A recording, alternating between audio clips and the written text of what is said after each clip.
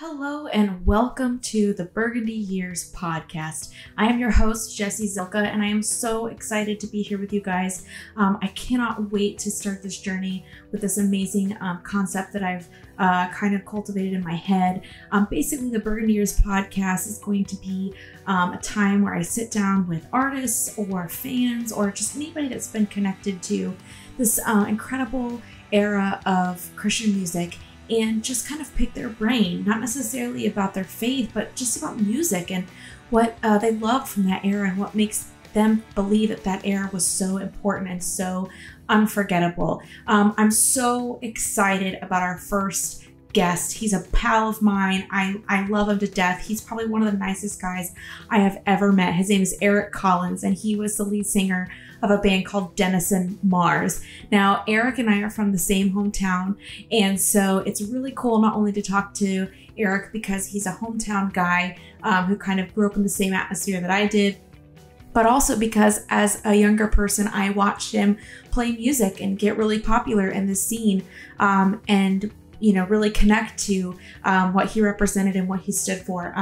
It's a really great, fun time. Eric and I just tell silly stories about our experiences going to shows. Eric kind of talks about what it feels like to meet heroes of his in this industry, and basically just his memories that he shares with some really cool people. I think you're absolutely going to have a blast listening to this conversation. So thank you again so much for joining us. If you want to find us on social media, hit us up on Facebook or Instagram. You can also shoot us an email at burgundyyearspod@gmail.com. We would love to hear from you. Let us know what you think about this episode. And let's go ahead and turn over and listen to my conversation with Eric Collins of Denison Marrs.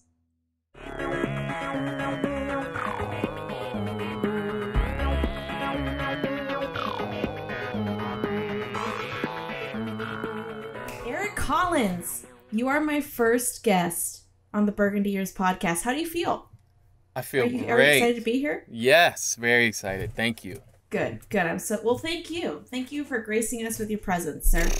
Please. You are royalty as it is in this era of music. I know you roll your eyes at me because you don't think so. Yeah. And that's why you're great. But it's true. So for those that maybe don't know who you are or know what you're a part of, can you just kind of give us a little synopsis of who is Eric Collins? It's so existential. Musically, Lakeland, Florida. We started Denison Marrs. It was under a different name back then, but we won't go that far back unless you absolutely force me. Okay. And then let's see, like we played a lot, toured a lot, the whole nation, record deals, all that stuff. Then came a little middle thing called the Party People. That was wild and crazy and fun for a minute. And I mean, you were the Party People, so that makes sense. Right, exactly. And then what came after that was the Dark Romantics. We did that as like a family project kind of thing. That was pretty cool and fun, and did that for a few years. And then out of that came Mr. E&C, which is a solo project, but I have pretty much roped most of my friends into playing instruments for me at some time, forced them. Yes. And then also at the same time I do a little thing called the Ghost Beat, which is like my love of hip hop, instrumentals, stuff like that. So it's not a huge. Is it like lo-fi kind of stuff? Or? Yeah. It's very like cool. Growing up with DJ Shadow and bunch of different other producers, Massive Attack, things like that, and kind of putting them all together. Public Enemy. I mean, just since I was a kid until now, and it's pretty much just another release, like another. You know what I mean? Yeah, definitely. Yes, very cool. And you're about to drop something with Mr. E&C, aren't you? Like another EP? Yes, we did four new songs, which will be out on Velvet Blue Music from California. And we got the test pressing back. It's going to be on 7-inch. So we're waiting on when they'll tell us they're going to be actually pressed. And it's looking like probably January, February, something like that. That's not too bad. That's not too bad. Yeah. I can't wait for that. That's going to be super exciting. I can't wait either. And I've been sitting on it for so long, it's killing me. I'm sure. Well, okay. So, that's great. So the reason that we brought you on, of course, Denison Marrs was a really awesome band back in the day. I actually recorded with another guest earlier today, and my episode 2 guest, and I was telling him that when you and I met for the first time, and you may not even remember this, but when you and I met for the first time, I shook your hand and I was like, I have a DVD of Cornerstone 2002 with you on it. Oof. And you said, shut up. That sounds like me. Yep. And I was like, oh, I knew I'm going to be friends with this guy because he totally doesn't take himself seriously at all. No. But for me on my end, Denison Marrs has been in my life for years. I mean, obviously, I'm a native of Lakeland like you are. And so Denison Marrs kind of started in our hometown. But my brother and I both followed your career with that band for a long time, and it's just great to have you on because I feel like you were at the kind of the center of that really amazing time of faith-based music that we don't really have as much anymore. No, we don't.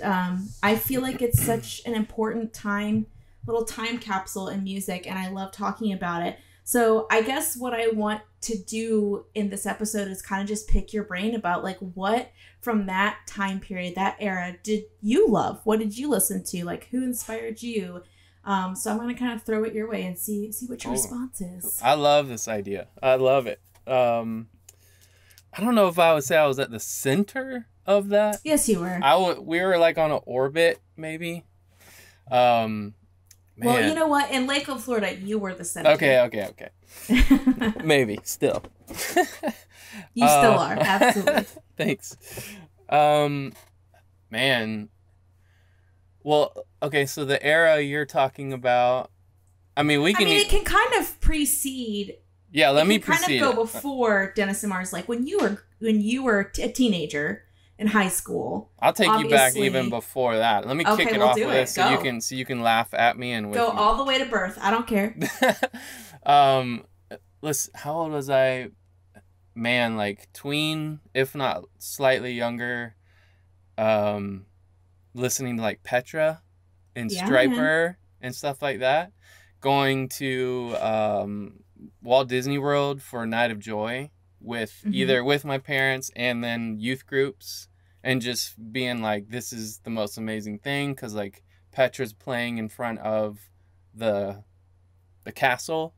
My parents were at that show. Oh, so good. Like I never got to see Striper in concert, but I was around when they were doing concerts at the end. Trying to think of some other ones, but I mean that was when I was a kid, and that was my first like actual Christian music and rock. You know what I mean? Mm-hmm. So then there was a break there as I was teenager, and I'm listening to like Public Enemy and hip hop stuff and whatever. And my mom raised me on classic rock, so I've got classic rock, and then I've got hip hop and rap, and then probably when I'm in high school and right after is when I start realizing that there's Christian alternative rock and roll and stuff, and I'm like, that's crazy. For one thing, I have it written down in my notes to share with you that I remember going to Lakeland Square Mall when the Family Bookstore was in the mall. Yes. Not when it was the outside one. It was still in the mall. And I would go in there, and I just remember standing at the demo. They had like a demo section, or not a section, but they had a demo with each album, like CD or tape or whatever. Yeah. And I would just grab like handfuls and go over to the little Walkmans and just listen, like sample the albums. Yeah. So, and I'd be in there for so long. But I remember the first one I bought was Starflyer 59 Silver. Mm-hmm. And I remember I bought the CD and I went out of the mall and I got in my car, and it, I was parked out in the food court area. Because that's where you parked when you went to it is. It's the most central location to the mall. Honestly, it is.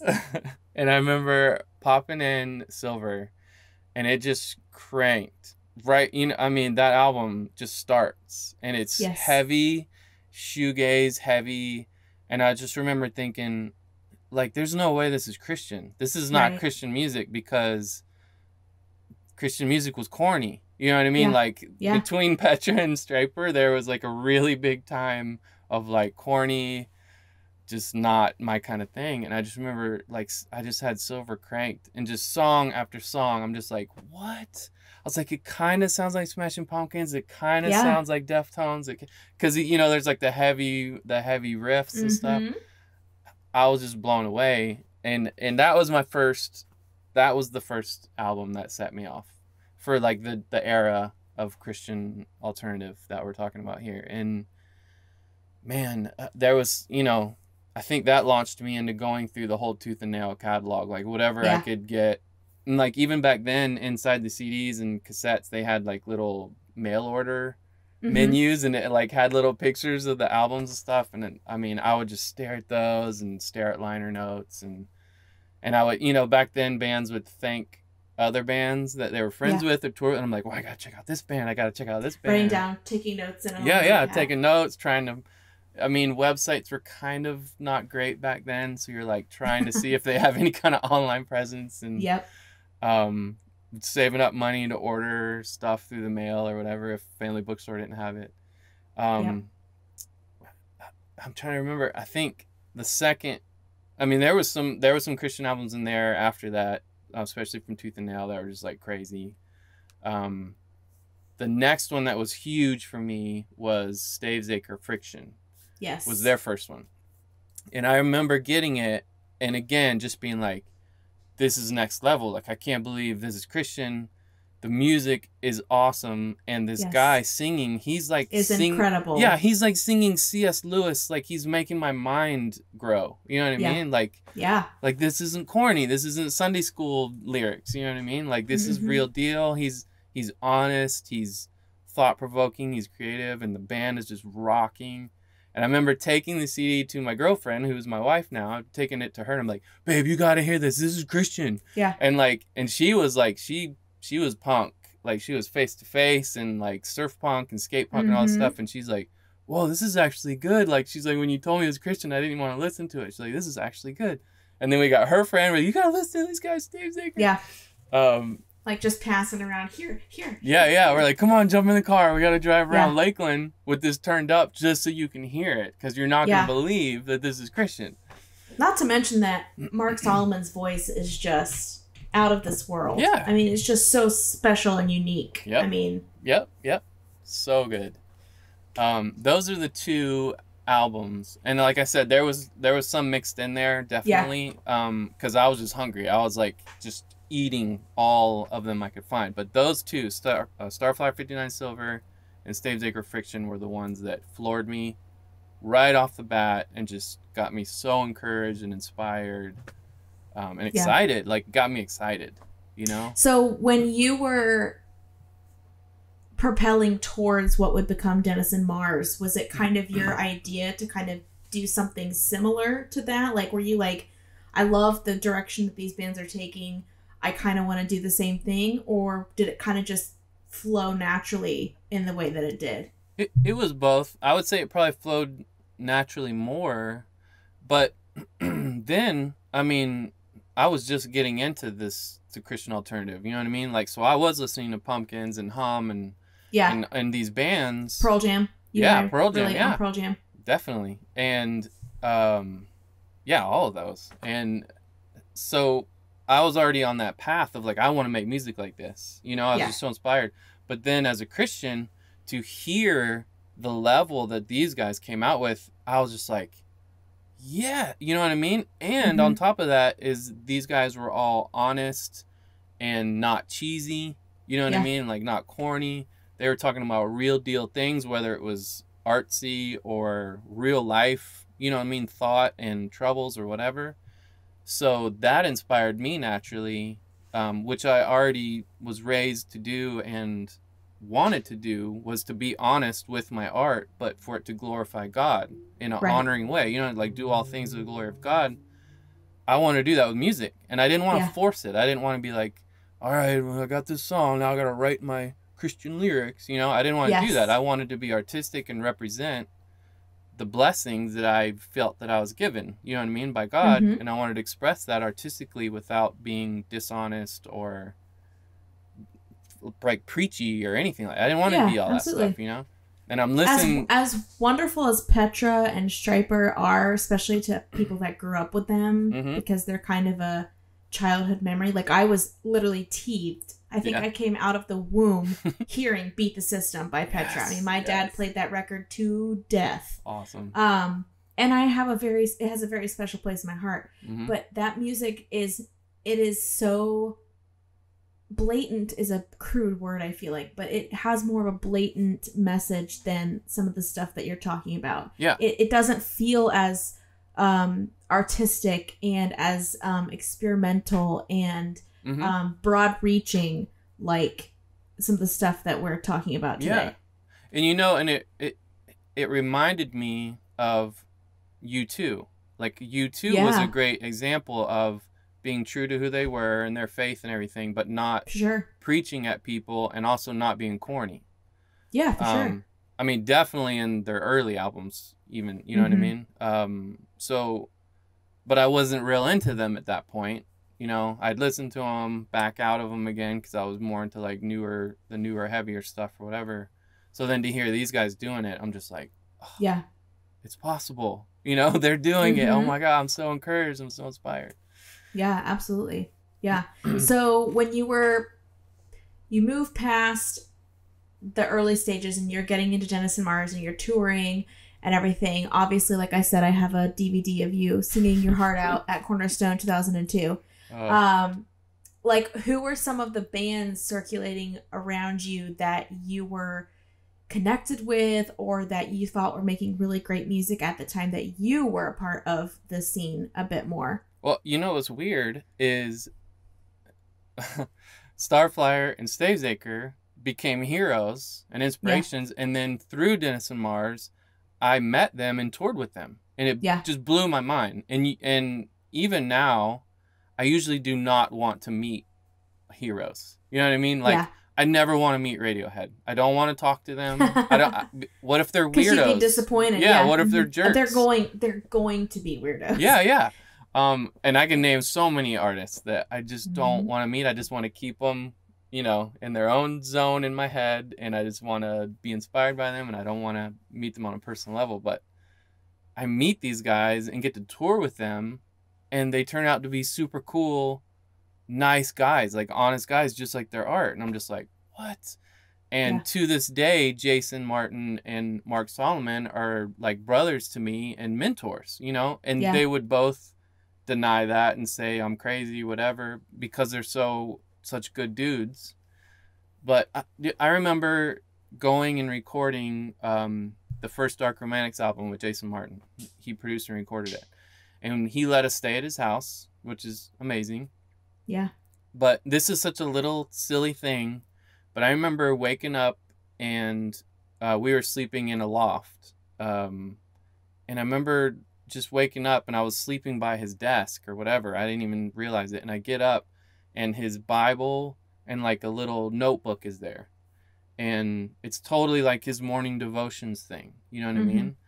And I don't know, it really like encouraged me that this dude is such a cool guy. Like, he is 100% legit Southern California cool rock guy. You know what I mean? Yeah. But in my eyes and in many people's eyes, I mean, he's literally like a legend at this point. Yeah, he is. And yet here he is still doing like morning devotions and has his Bible out, and it's not like a prop, you know, like you can tell that it's actually read and used. And I was just like, man, that's not even music. That's not even any of this world. And it still encourages me and inspires me, you know? Yeah. And whether you're a Christian or not, the guy is still being true to himself and his beliefs and his faith, you know, whatever it may be. That's what his is, and mine too. So those two guys, I get to tour with Starflyer 59 multiple times and become buddies with this, literally the guy, the artist that got me into all of it. Mm-hmm. That never happens for people. That is so weird and awesome. You know what I mean? And really, I consider him one of the people that really started this whole era in general, because Starflyer's Silver is like one of Tooth and Nail's like first ever albums, and is such an iconic, and even outside of the Christian industry, like Starflyer is considered like one of the best shoegaze artists ever. Yeah, you know? That's crazy, so right? He really did reach broad audiences. Yep. But like you said, when you see his Bible sitting on his desk, it's humbling, because it makes him feel like a real person. Right. Like he's not some entity. He's just a guy, you know, living his life. Yep. And still like mentoring me and encouraging me without him trying or knowing it, you know? And I think, I don't know, that's so cool. That is very cool. And especially when, not to speak ill of anyone or to do anything, there's been a lot of Christian music leaders or whatever that have fallen off. Yeah, you know what I mean? And you could almost see it coming a lot of times, because maybe it was a little kind of shallow or whatever, what they were always singing about or speaking about. Yep. So then there's this guy and Mark and a few others that I can name that are still strong and true and honest, and that is so awesome to me, just as viewing them another human being. And especially in this day and age where everything is canceled and everything is flip-floppy and everything else. And it's and just on a spiritual note, it's hard to be a Christian right now. Yeah. It's really hard. Yeah. You know? Yeah. And it's really cool that these guys have kind of weathered some of the storms that, like you were saying, there's so many artists that I was raised on that have kind of sat down and walked away from their faith, and, you know, they have to do what they have to do, obviously, but, you know, it is really encouraging to see some of these pillars that were involved in this industry, in this era of music, that are kind of staying true to who they were from the beginning. Yep, for sure. Well, I had a couple more, I think. I was trying to think of some other ones that were around. Well, like Jeff Cloud was bass player in Starflyer at the time and for a while, and a few records, and he's the owner and operator of Velvet Blue Music. Okay. So making friends with him, or with Starflyer, led to Denison Marrs' second album being on Velvet Blue, and even the third, and hooking up with Floodgate Records after that and stuff. So Jeff Cloud even introduced me to other artists and bands, whether in person or just handing me albums. Like one of the albums he handed me was 238 Regulate the Chemicals, and that album just floored me. And I'm trying to remember what year that was. Google it. Yeah. That record just was like, and they're Florida guys. But they're Panhandle, so it's like another world to us in Florida, you know? So, yeah, for real. Yeah. It's because it's 7 hours away. That's the same length as Atlanta. Yeah. That is actually another world. Yeah, it's a different state. But just listening to that, there's so many riffs, and like it was so different. I just remember like, what am I listening to right now? Yeah. And we ended up becoming like, back in the day, I don't feel like people collab like this anymore, or at least not as much, but back then I was just like, call them, like, you guys are awesome, come down and play shows with us. We're gonna book shows and show everybody, show you off, you know what I mean? And then they're like, well, you gotta come up here. So we just started playing shows and then started touring, you know, and they were on Take Hold, and then went to Tooth and Nail and did all the festivals and stuff too. Yeah.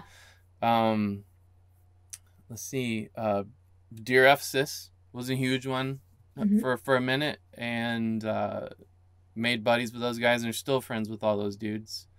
They were, you know, Orlando, and we ended up playing, of course, we played a lot of shows and did some tours, and even did tours as our other bands.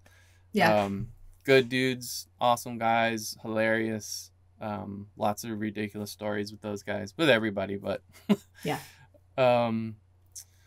Man, I know it's a lot to decompress. Yeah. Oh, you know, a good one was Prayer Chain. Did you ever get into Prayer Chain? I didn't listen to them growing up, but I have listened to them as an adult. Yeah, and yeah. so I do know who they are, yes. I was late on them too, because they weren't Tooth and Nail. They were like this other. They were always something else. To me, it was funny. They were always like the mature alternative rock guys. Kind of, they really were, yeah. But they were legendary even back then, and I remember like it was really difficult to get their CDs because they weren't on these bigger labels or whatever. Mm-hmm. They were always kind of pioneering their own stuff, but so it was difficult to get their CDs. So whenever we would fight really hard to get them, and then just like would eat them up. Yeah.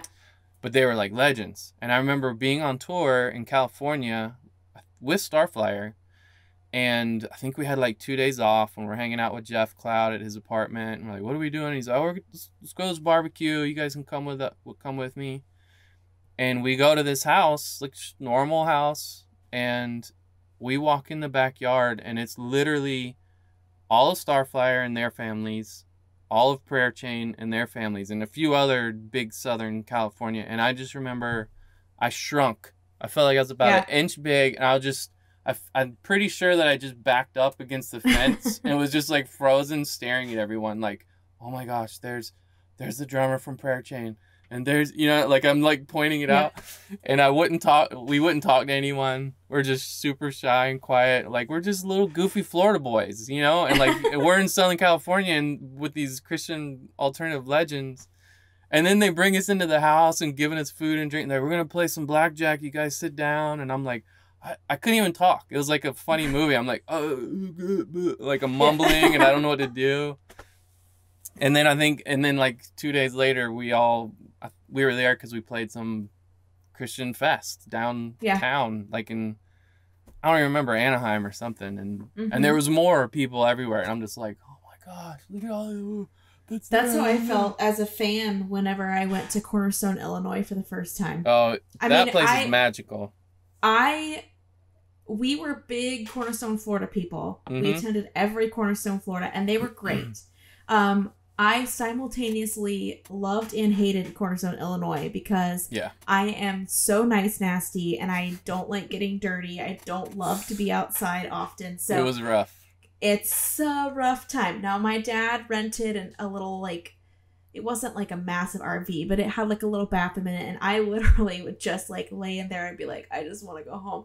But looking back on it, I've been there and I feel you. As a 13-year-old, I was just like, this is the worst thing ever. Yeah, I feel that. But walking around, during the day, because my brother was more into like a lot of the smaller bands that were playing, whereas I liked more of like the main stage people. Oh, so yeah. I would kind of spend my day like just walking around and looking like at the freaking giant merch tent that they had. Yeah. And the amount of people that I would like, I'd be like, holy crap, there's so-and-so. Oh my God, that's so-and-so. The first concert we ever saw at that festival, I think, was Dead Poetic, I think. Mm-hmm. And Andrew Schwab from Project 86 just comes and stands like 10 feet from me. And my little 12, 13-year-old brain was like, yep, exactly. Like just freaking out. Like, yeah. I was like, oh my gosh, it's Andrew Schwab, man, I'm gonna freak out. Yep. And then I think I saw Mark Solomon at some point. I don't know if they were there or not. I feel like he was there. Yeah. Because I think we went in 2004 or so. Were you there for that one? I don't know if you guys would have been there for that one or not.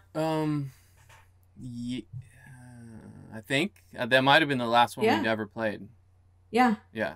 But it was, so I probably saw you and I was probably like, oh my God.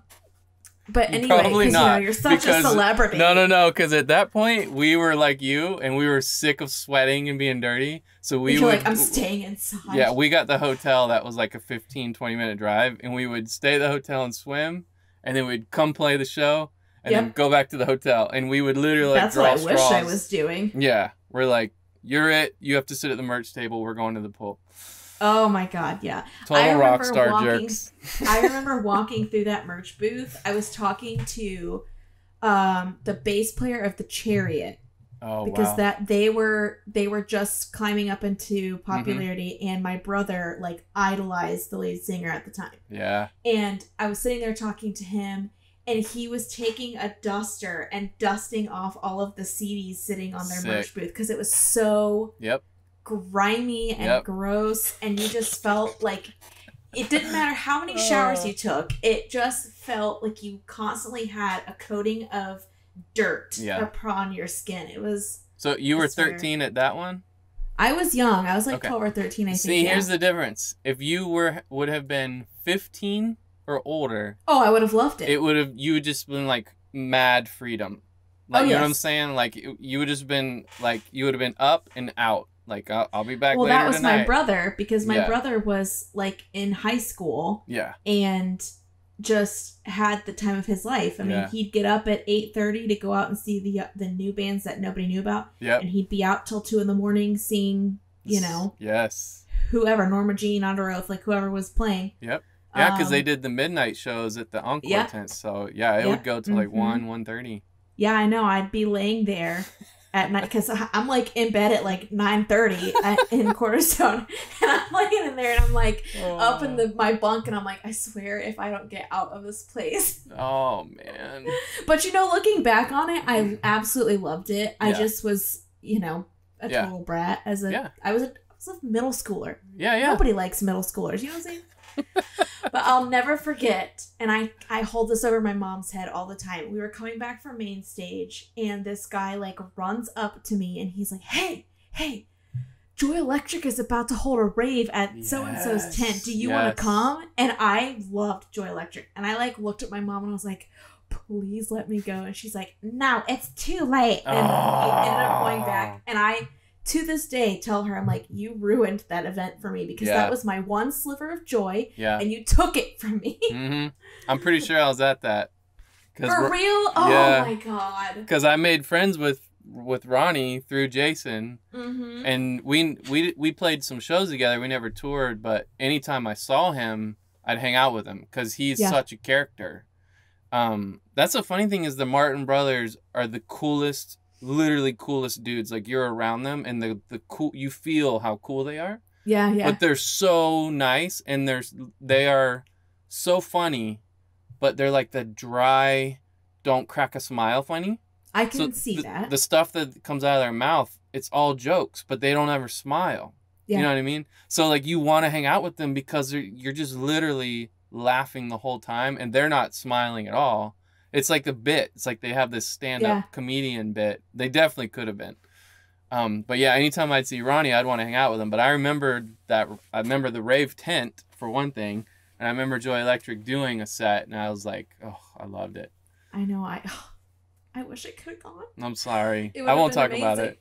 No, it's okay. You can talk about it. I'll live vicariously through your memories. But yeah, Ronnie is like one of my, like, if I could get Ronnie on here, I mean, my God, I've named this podcast after one of his songs. Yeah. If I could get him on here, I feel like I will have reached the pinnacle of fandom, because it's like, I will tell him, like, I was going to be there. I was going to go. I was there in spirit, okay? And he's going to be like, you're freaking weird. Have you reached out to him yet? I have reached out to him. I haven't heard from him, but that's okay. I really feel like, because this is such a young podcast, I've got to get some episodes under my belt. And maybe, you know, we'll get some people on here. I mean, I do have people coming on. Andrew, the drummer of Fire and Frenzy, he's going to be on here. And then David, the lead singer of Pax 217, he's going to come on. So I've got people slated. It's happening. I'll hit up Ronnie. I'm going to hit up Ronnie and try to talk him into it. Oh my God, please. I will freak out if you get Ronnie. I'll tell you right now, you will never get Jason. Because he is so private. I'm not even. He doesn't do that. But Ronnie... I'm not even concerned about that. Ronnie could be a strong maybe. Yeah. So we'll see. Okay, well, don't get my hopes too high. Okay, I'm not going to talk about it because I don't know if I can do it. But I'll at least try. So like we discussed earlier, I'm going to go ahead and hit up these rapid fire questions because I know we're going to have to break them down. It's going to take 20 minutes to talk about each of them. Okay. So the first thing I want to do is ask you from that era, which we've kind of talked a little bit about it, but your top 5 favorite bands from that time period of Christian music. Okay. Obviously Starflyer, and I would say Stavesacre. So we know those two. Yes. Man, I'll say 238. That's 3. I'm gonna go heavy. I'm gonna say Living Sacrifice. Heck yeah, So man. there's 4. 5 is tough to pick. Bruce is another one of my Bruce is such a good dude. pinnacle. He's such a Yes. good dude. If I say like 4 names all at once, you won't be able to stop me, and then it'll count as. Okay, go for No, it. I'm just kidding. I don't know, man. I don't know. I should have got CDs down so I could like remember. Right? Let's throw a weird one in and say Roadside Monument. Okay. And that was just because I saw them at Cornerstone. Didn't know who they were because they're like Seattle and I'm Florida. Yep. So, you know what I mean? Total opposite ends. Yeah. And they played that album. What is it? 7 seconds, 8 seconds, 11 seconds, whatever, from Being a Man or something. They were like, my jaw dropped. I was like, I couldn't even, they were so bonkers. Like, I had never heard anything like that before. I don't think I've listened to that album. You'll have to send that to me. Man, I will. And it's crazy. And it was just insane. Like, I didn't know what was happening. And I remember right after the show, they came down and they were just standing at a table with a box of CDs. And people were just throwing money at them. Yeah. And they were just like the coolest Seattle indie rock dudes. Like, I didn't even want to talk to them. I didn't want them to talk to me. I just wanted their CD and I like run away because they were so you rad. You don't think with that. You just don't want to meet I know, people. I don't want to. I'm not the talker guy. I just want them to be awesome and not ruin it in case they might. But yeah, I'll throw that one in. Your faith in people is just so inspiring. Oh, I know. That is a bad thing. Oh, it's okay. Okay, so this is going to be harder for you, I think, than the first question, so prepare yourself. Oh, I'm terrible at this. Top 5 albums from that time. So, okay. Obviously Starflyer Silver, but that's not my favorite Starflyer record, if you can believe it. Okay. It's definitely, like, insane how big it is in my life. But musically, Starflyer 59's Leave Here a Stranger. Okay. That album was just like blew my mind. And so that's one. The second Stavesacre album, Absolutes. Mm-hmm. Friction, of course, got me. Absolutes is the one. And Mark is gonna be super mad at me for saying that because he doesn't want to hear it. That's old school. You know what I'm saying? That's old. Oh, it's an old album. Blah blah blah blah. But suck it up, Mark. I don't care if you're hearing this. That's right. Tell him. So, okay. So that's 2. I mentioned Regulate the Chemicals by 238. Mm-hmm. Living Sacrifice.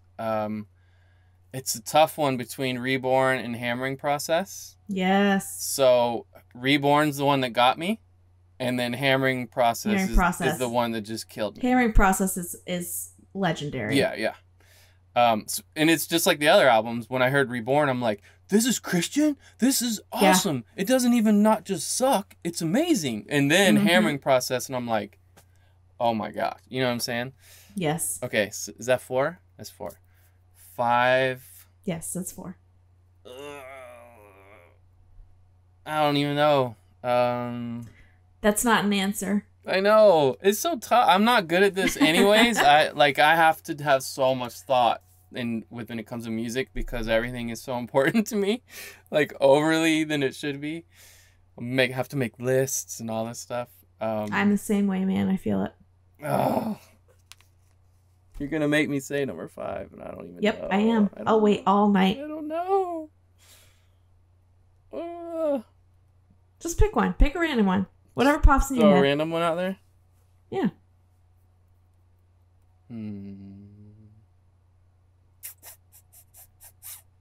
The silence is great for the podcast. I know, I'm sorry. It's your fault, though. I know, I'm just getting a hard time. Man, it's like, it depends on, like, the mood I was in. Like, POD was... Okay. You know what I'm saying? Which like, one? if I was, like, wanting that... Because, listen, the Fundamental Elements of Southtown is a masterpiece. Yeah. And then you got the first Demon Hunter album, which I was just like, what? Like, and then Fine China, I forgot the name of it, but it's like they had 2 in a row that were just like amazing. And Joy Electric, pretty much just pick one. Yep. Can any of those count? Can you just count? Sure. One? Okay. Let's just count them all. Okay, good. They all count as one. They're just one big conglomerate album. Yeah. Good. Okay, so my last question, and I'm excited to hear about this because I think you can combine kind of your experience playing shows and seeing shows, but your top 5 live shows. Now, I'd like you to break it down. Okay. Top 5 shows you watched and top 5 shows you played. Oh, dang. So that's like 10. That's not fair. That's 10. 10 shows, man. 10 shows. It's what you get for being a musician. I know. God, and a music fan lover. Way more. Okay, I'm not going to be able to do them in order, but I at least can give you 5 and 5. I saw POD at the Refuge in St. Pete, which is... Did you ever go there? Did you ever... No. Okay. It was downtown before St. Pete was nice downtown. Yes. And this was a venue, like a punk venue / homeless shelter. And they did MXPX, all kinds of stuff came. I saw POD there and nobody came. This was before they were just, I think Fundamentals was out, or was it before that one? Brown album. Yeah. Okay. They were touring on Brown. And there was like nobody there. And I remember they just they played like it was packed. Like it was amazing. Wow. And Sonny's just talking to people. And I'm just like, this guy's heart is amazing. And the band is incredible. You know what I mean? Like, yes. And that was so early on. I just remember being so impressed. Like, and again, California dudes come all the way to Florida and just killing it. And like non-corny Christians that actually spoke like human beings. You know what I mean? Yeah. So that was one of them. I remember seeing Stavesacre at the Refuge. They were touring on Friction with MXPX. And I went. Oh, nice. Yeah, I went. And I mean, MXPX, I was like, I wasn't like a punk guy. So I was like, oh, they sound like Green Day. That's cool. Whatever. You know what I mean? MXPX was like my childhood. Yeah. So I did jump in the pit and all that stuff. But that's when Stavesacre came on and I didn't know who they were. And I was just like, who? Oh my God. Now, was Stavesacre opening for MXPX? Yeah. Was MXPX? Okay. Yeah, MXPX was on tour. I don't remember what album they were touring on, but Stavesacre was opening for them, touring on Friction. Their first album. And they came out and I was just like, wow. I was just like dumbfounded. And I think that's when I bought Friction and took it home and played for my wife. Okay, so that's 2.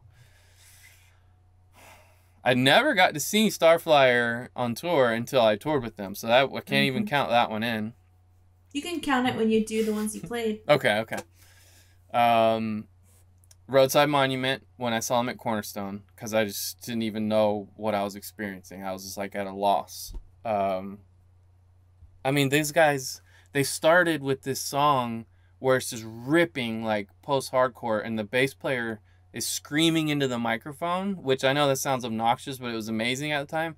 And he just turns and I think he knocked the mic down by accident or something, but instead of picking it up, he just turns and starts screaming out over the crowd. Oh, wow. And like, I'm just like, what? Like, that's like one time I saw Emery at Cornerstone, Florida, back when they were like in their first record, which is probably to me one of their most raw records. And the keyboardist would scream, and they were playing Walls, and at the very end he does his like screaming solo or whatever, and he screams so hard that when they finished the song he turned around and just puked everywhere. Nice. Like, that is so rock and roll, it's not even real. It is. Like, just screamed his lungs out to the point that he like made himself sick. Yeah. It was crazy. It's pretty rock and roll. Crazy. That reminds me, it wasn't real, but I remember watching Zayo at Cornerstone, and the lights went out. I'm sure that was fun. The lights went out, and they exploded with the song, and the lights came on, and the singer was wearing all white, and he had fake blood, I guess, and he had just smashed it on his face, and it was like down his shirt. Yeah, but it's Zayo. It's metal, and everyone was like, yes, like freaking out. I saw Zayo one time with, I think they opened for Demon Hunter. Yeah, probably. I think it was Zayo, Living Sacrifice, and Demon Hunter. Oh, sick show. And I remember, I've never cared for Zayo. I'll be straight with you. Mm-hmm. And I remember sitting there, and between every, like, they would literally stop songs to, like, fiddle with their guitars or whatever. And I'm just like, what is this drama that you're creating on stage? Yeah, like, yeah. No offense to anybody listening that loves Zayo, because my brother's a big Zayo fan, so I get it. But, like, they were such drama queens. No, they did that Were a they lot. on again? Were they off again? Yeah. Were they on again? Were they off again? You just never knew. For sure. That's definitely them. They've gone through it. Yep. How many am I at? 3. They got 3. Because Zayo doesn't count. That was just a funny memory. Man. I'm trying to remember if there was Living Sacrifice. I did see them a couple times, but I can't. There's nothing that's like super sticking in my head. And I mean, see 238, but I toured with them, so I'd have to say that was probably that. They probably definitely fell in one of my favorite shows that I played, so that won't count. So, and Joy Electric, I have one for that too. Maybe I'll skip and then come back. Okay. Can we do that? Yes. Okay. Well, let's start with Joy Electric then. Played with Joy Electric at Family Christian Bookstore when it moved out of the Lakeland Square Mall. Shut up. Yeah. You must have been little, so you didn't come, or you didn't know. So do you know what I'm talking about? Where it was? Yes, absolutely. Where it was like over by Red Lobster or whatever? The one that's now a dentist's office? Yes. So Denison Marrs and Joy Electric, we played, they like moved shelves and played back in there. And on the floor. Insane. Yeah. And everyone just kind of semicircled around us. And it was just Ronnie and Jeff and on keyboards and singing, and it was awesome. That was really fun. I can imagine that it freaking was. Yeah, I was stoked because it's in Lakeland and at a Family Christian Bookstore, which we actually never really did in Lakeland. We played everywhere, so I don't know how we didn't play there more. That might be why. Maybe we shut it down. I don't know. But that's one of them. It's just cool all the way around. Yep. Again, back to Stavesacre. We Denison Marrs did pretty good in Dallas, and Stavesacre also did pretty good in Dallas. And I don't think it was mostly because of the bands. Dallas was just, probably still is. I just haven't been back in so long. It's a really good music city. Yeah. But also Christian music city, because they had at least one radio show, if not some other stuff, that was actually pretty good. So they would actually promote concerts, if you could believe it. Oh, wow. I mean, that's like an unheard of thing. Yeah, for real. But they would like promote and do like interviews and all kinds of stuff for these shows. And there was a place in Texas, in Dallas, The Door. And it was this huge, awesome, total Generation X style venue. Just massive, with like a loft kind of thing. You could stand and look down on the bands. But it was huge. And we weren't on tour with them, but we kind of like met up or something. Or maybe we might have been on tour. We did a bunch of tours with them, but the show was so packed that people got turned away outside. And this was like 400 capacity room. And the line was way down the block. I mean, this is like Rock and Roll Story style, but people didn't get in. And it was packed out. And the show was sick. It was so hot and sweaty in there, and this is a massive warehouse style venue, but it's AC'd and everything, but there was just so many people just having such a good time that it was like sweaty. I remember my glasses were foggy and sweaty, like such a dork on stage. But the whole show went down, and the people outside stayed outside. They didn't leave because they were just listening to the show from outside. And so Stavesacre was bummed they didn't get in. And so they came to us and they're like, hey, we know it's really late. It was like midnight or something, almost. And they're like, we know it's really late, but all these people stayed. Would you guys want to do a second show? And we're like, yes. That's incredible. Like, you'll let us play again? They're like, what? Are you kidding? Of course. Like, you guys got to play. So we're like, yeah, we're in. And so they go and they start going down the line, talking to everyone, thanking them for staying. They're like, we're going to do another show. You guys can come into the second show. And it packed out again. That's insane. Yeah, and we played again, like started a second show at like midnight and played again to another packed out. And like it was just, I had never experienced anything. I never have again. But I just remember like I just was being so impressed with them as human beings, like to have such a heart. Because at that point, they're like rock stars. They can go to their hotel. Don't have to do anything. They can go eat, they can go chill, they can go to bed. And they're like, no, these kids came. They're still here. We're gonna do it.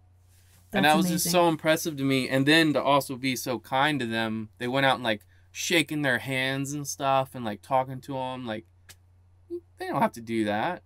And you don't hear about people doing that. Non-Christians don't do that. You know what I mean? Yeah, yeah. Let alone Christians that are actually like practicing what, you know what I'm saying? Like their faith. Yes. Actual biblical things. Can you believe it? Yeah. I know, right? So that was a big one that is in my heart. Like, gosh, it was so awesome.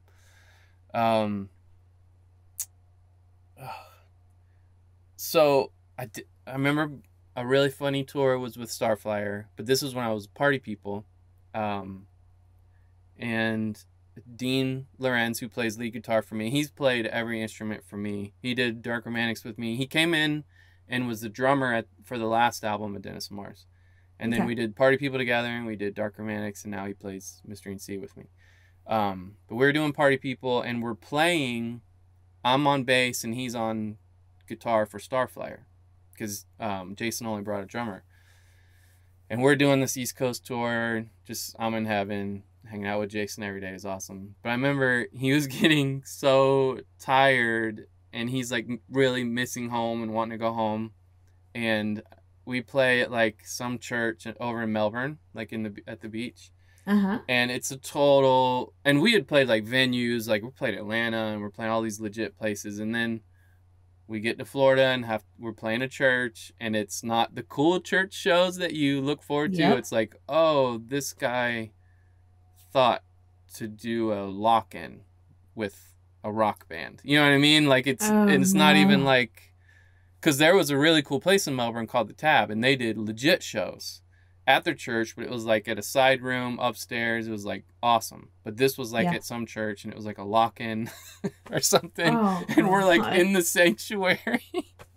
No. And they've got like a Starflyer logo projected on the wall, and like it's just little kids, and they're just like bebopping around. Oh, it's like little children? It's like little kids, family, and youth kids. And like the teenagers don't care. They're like huddled up, kind of looking at us, kind of like doing their own thing. There's little kids trickling around. And I felt so bad for Jason. You know what I mean? Like, yeah, he's a legit artist, you know? Yeah, that's disappointing. Yeah, and no offense to the youth pastor or whoever booked it. He's just trying to do something cool for his church, but his crowd that he had, he didn't read that right. You know what I mean? Yeah. Like that wasn't the band to bring in, if any band. But it was a memorable show, and I loved it because Jason kept his composure and is a cool dude and nice guy, and he's just going through the songs. But I remember looking over at him, and I think he had run out of clothes, and like his shirt stretched out, and I remember his collar is like, I know this is so dumb, but his collar's like stretched out like a shirt that you've been wearing and sleeping in. Yes. And I just look over. He just looked worn out in general. Yeah, he just looked tired, and he's trying to be a nice, good Christian dude and not just like lay into anybody. Like you know what I'm saying? Like this is supposed to be a rock show, and I'm on literally the other side of the nation to play for you. Yeah. And you've put me in front of these little children that listen to like. Right. Yep. And I just Veggie Tales and literally, yeah. I think some of them had VeggieTale toys, but I remember just looking at him and being like, this is so funny and so awesome that I'm playing with Starflyer 59, like one of my heroes, and we're in a church playing to what's pretty much a lock-in to Nobody Cares, and he's still a good dude, and he's keeping it together, and he looks hilarious because his shirt, I don't know, it's just such a non-rock star story, but it's definitely... But it kind of is a rock star story, because I feel like every rock star has that moment where they're playing to a crowd they don't want to play to. Oh, yeah. They're tired, they're exhausted, they want to go home. Yep. So I think it's more rock star than you think it is. Definitely Christian rock star story, because yes, he held it together. He was humble and kind, and he's like, all right. When it was over, he's like, all right, let's go. Let's get out of here. I'm going home. Goodbye. Let's go to the hotel, please. Yeah. I don't know if there's any more. I mean, I remember, I don't know about playing with other bands, but one or two of those Cornerstone shows for Denison Marrs was absolutely bonkers. It was so fun. I'm sure. We played the Encore tent. I mean, it's like, it wasn't like overflowing like some bands, but it was a really good crowd, like way past halfway point. Mm-hmm. And it just sounded good. It felt good. People were stoked. Do you feel like Cornerstone in general was just like the place to play? It was back then. Because there wasn't like online, there wasn't YouTube and Instagram where bands could get in front of people so easily.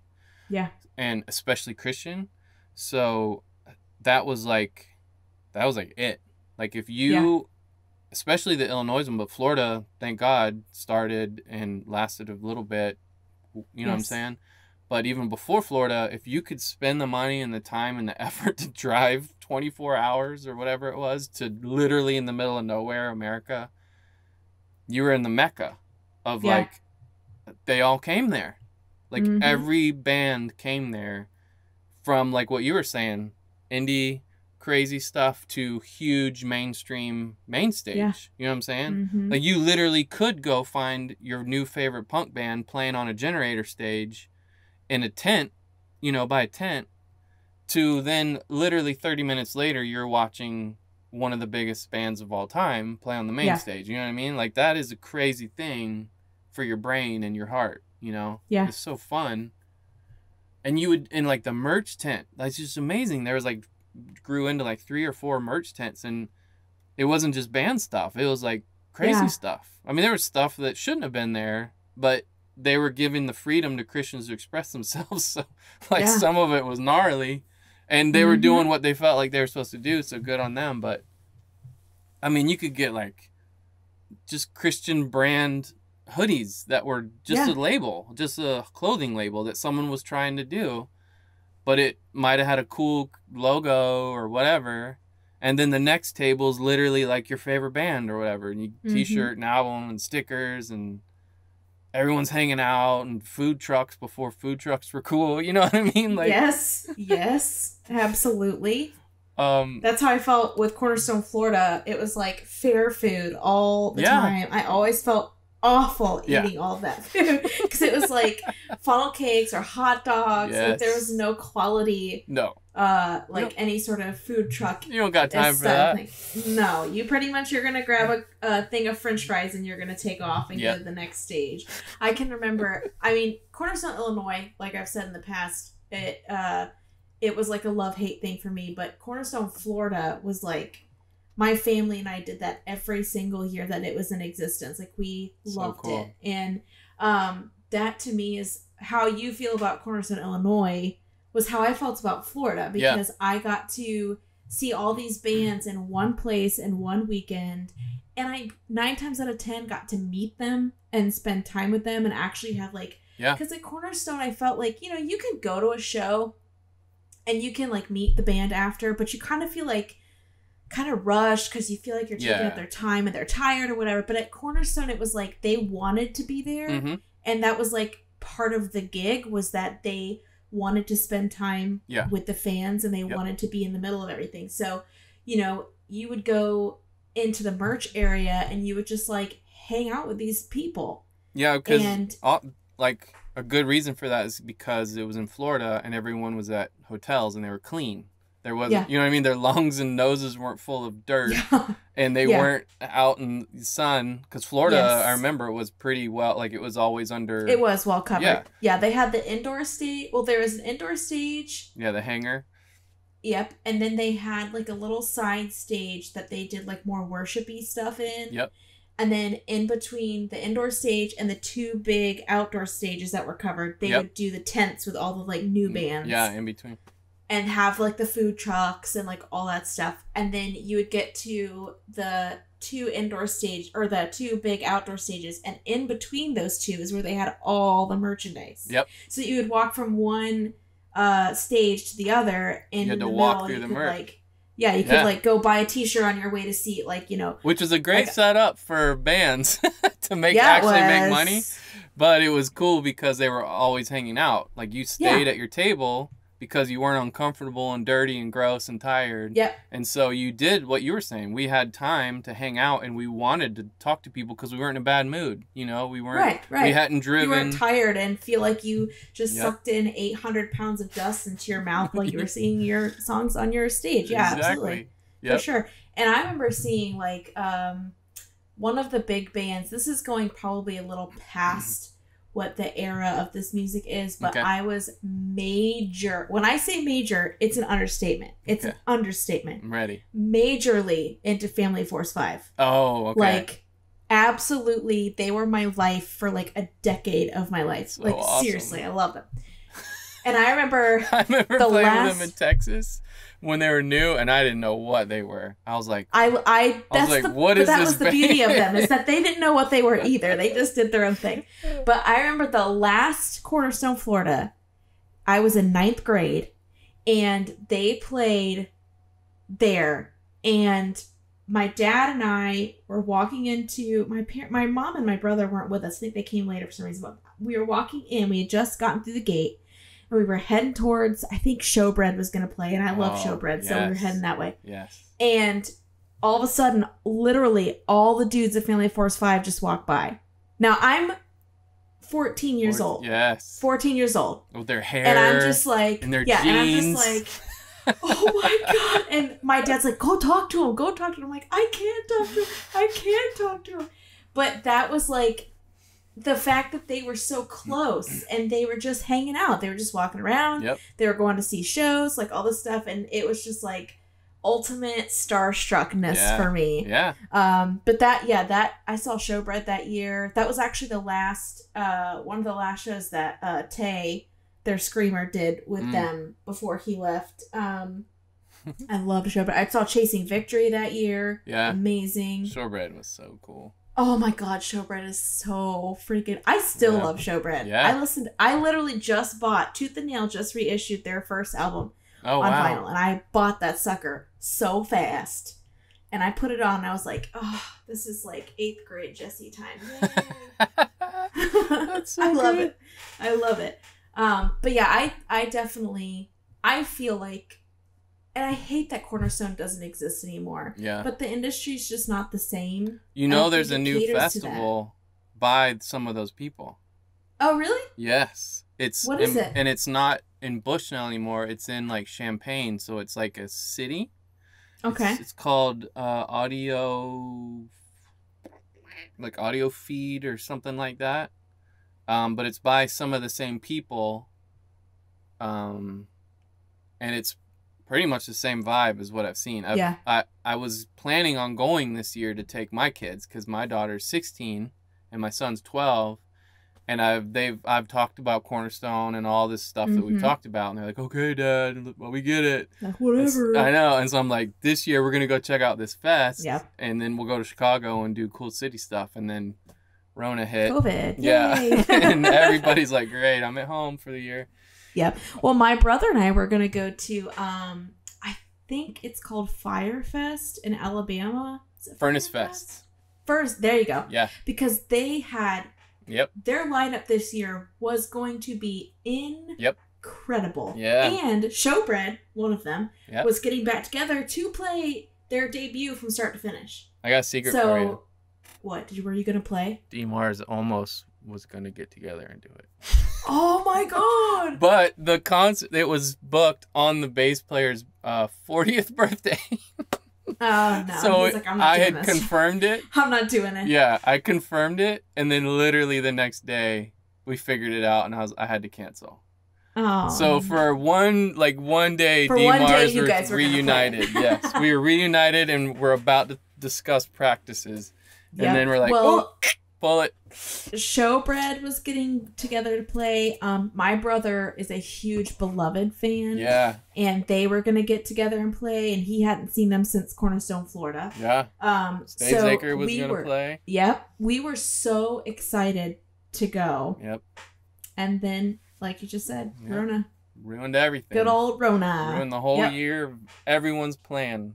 Yep, that's exactly right. But yeah, I actually have a buddy that lives in Birmingham. I don't know if was that fest in Birmingham? Yep. Okay, because I messaged him and I was like, "Have you gone to this? Like, do you know anything about it?" And he's like, "I personally haven't gone, but a ton of my buds play and they say it's amazing." And I'm like, "Okay, this might be like our new Cornerstone. Like, we might have to start going to this." Man, it was cool because it's called Furnace Fest because it's in like this industrial area of Birmingham. And it's these huge kind of abandoned, they're furnaces. So I don't know what the actual thing is, but there are gigantic furnace pipes and stuff. But the main stage is all cement and it's like a huge loading dock. So it's just wow. So the floor goes down and then levels out. And then there's a huge cement. It looks like a stage. Mm-hmm. And when D Marrs played was the first year Andrew WK played. And that, I don't know if you ever heard stories about his shows back in the day. Mm-mm. It went nuts. He had everyone on stage. There was just people everywhere. And he had people, he was taking people that were jumping on stage and lifting them up and putting them on his shoulders while he's singing. And his band is just going nuts. You can't even see the band because everyone's just going nuts and insane and the place is going crazy. What year was that? I don't know. 2000 something. That was probably 2004, 2003. Okay. I don't know, something like that. I didn't realize that festival was that old. Yeah, the Take Hold Records is who originally started doing it, and that's Chad, who eventually sold Take Hold to Tooth and Nail and went and worked for Tooth and Nail. Okay. So he had started doing Furnace Fest, and so it was like a mini Cornerstone, but then he also had some non-Christian bands come in as long as they were not jerks or anything. Yeah, sure. So it was kind of cool to mix it up, and yeah, people made friends, like the bands would make friends and stuff, and then people mixed it up, and everybody was cool. Yeah. It wasn't like a corny thing. Because there was definitely some corny Christian fests out there, too, that we played. Oh, Lord, don't even get me started. Oh, man. Listen, we went to so many of those. I remember one year we went to Kingdom Bound. Have you ever heard of Kingdom Bound? No, but I feel like I have. It was like, it was up in Live Oak, Florida. Oh, wow. And it actually was at a really cool campground. It really was cool. But, I mean, it was like, I saw... You want to know how sad this is? Now, I was young. I was in like 4th grade. Do you remember the Donut Man? Yes. What? I saw him at Kingdom Bound. Oh my God. I haven't even thought of that name or guy. Wow. You just punched me in the face. The Donut Man. Who else did I see? Newsboys, which I loved Newsboys, so that was fine. That was one of the first places that we ever saw Skillet. Man, there was Buck Enterprises. Was it an outdoor stage? Yeah. Oh, that's weird. We might have played that. Because I remember playing Live Oak or something. It's all such a blur. I know. But I do remember playing some outdoor stage out of a church in like Live Oak or something up there. This wasn't a church. This was a campground. Oh, okay. Because the whole concept was you camped there all weekend. Oh, okay. Then that wasn't it. Yeah. So I was going to say this was small. There was like... Yeah. This was like a pretty... The stages, they were pretty large. Okay, cool. No, this was like truck bed stage. Oh, no. And I think there was Christian motorcycle gang involved, if I remember right. Weird. I've done it all. I've played it. Hilarious story from Kingdom Bound, and then we'll move on from there because, Cool. I was super into the Newsboys. Nice. And so... That's the first concert I ever worked as a teenager. Was Newsboys? At Carpenter's Home. Mm-hmm. And that Which one was it? Take Me 2 Liters, touch the microphone? I have no idea. You don't know. You don't care. I did not care about them at all. I did not like them. I loved them. But I still really do love them. I loved working the show because all that meant was me and my crew of buddies got to run around backstage and go get water. Oh, yeah, we'll go get water. And we just kept running around. Yep. My cousin Ashley did that a lot, actually. You probably have met my cousin at some point, but that's a story for non-podcast. Okay. So anyway, I loved Newsboys. And the thing that Kingdom Bound was doing is like in between. So a lot of the shows were at night. Mm-hmm. And so during the day, they would do like Q&As with like pastors and volunteers and like people that were in the ministry and like all this stuff. Yep. So, Lord forgive her. My mom lied and said that she worked in the ministry so that she could get in the Newsboys Q&A. Awesome. So she could try to get pictures for me and stuff like that because that's how into them I was. And that almost makes up for the Joy Electric rave. Right. You gotta admit. It kind of does. It kind of does. Good job, Mom. So, I was... there was like in the little like... what do you even call those things? Like picnic awning areas where they're having it. Like, I was like waiting for them to come out because my dad was like, if you just stand here, they're going to leave and then you can say hi to them. Yeah. So you actually get to like interact. And so I did. And I love the strategy. They opened the door and Peter Furler walks out first and he like looks, he turns and looks and he's like, hi, how are you? And I just like looked at him and just screamed at the top of my lungs and just ran across. No way. I totally did. Total Beatles. I totally did. And I just Beatles out. Meanwhile, my dad is still standing there and he said that Peter just looked at him and is like, did I do something wrong? And my dad's like, no, it's just her. It's fine. Thank you. Goodbye. But it was like that whole thing. Like my mom had like set it up and like got a part of it so that we could be right by the door and like all this stuff. And then my moment of truth came and I just like turned and ran for my life. Like he was like holding a gun to my head or something. Your mom sinned for you. I know. I totally ruined it. I did. You know? But you know what? I met Peter Furler. I ended up meeting Peter Furler 2 years ago when they did the Newsboys United tour. Nice. And I felt like I should have asked him, like, do you remember that one time? But you terrified a little girl. I guarantee you he probably does. That. You remember stuff like that. But anyway, I redeemed myself because I actually shook his hand and was like, thank you for making such great music. You're so great. And he's like, thanks. Oh, so sweet. That's like, awesome. All right. Fourth grade year old me, she got her redemption. I love your music history because you literally did, like, you were raised in all of this. But I love you're a huge Newsboys fan and then grumpy at Cornerstone. I know. That's so good. But I was in middle. Listen. I know. I totally get it. Prefaced by the fact that I was in middle school when I went to Illinois. Yes. Middle schoolers are the worst. Yeah. No offense. Because in Florida, you had a ball. It was awesome. Yeah, Florida was great. I loved it. I absolutely. Because you came into the age of like your eyes are open. You're like, yeah, exactly. I was able to like run around more. Yep. And do my own thing. Yep. And like I didn't have. See, my brother had friends that would come with him to all of this stuff. Like we always took. We always took a van load of like him and all his buds. I was the loner. I didn't have friends that came. Yeah. So I was going and doing all this stuff by myself. Yeah, you needed a squad. So, oh no, I was fine the way it was.